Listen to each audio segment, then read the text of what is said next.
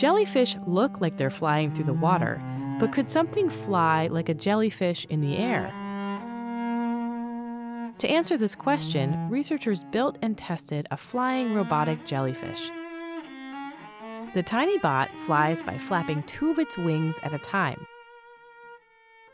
Built of lightweight materials like mylar and carbon fiber, it only weighs about 2 grams. Inside the delicate frame, a minuscule motor turns a crankshaft, flapping the wings. It can change directions and even hover by altering its flapping pattern.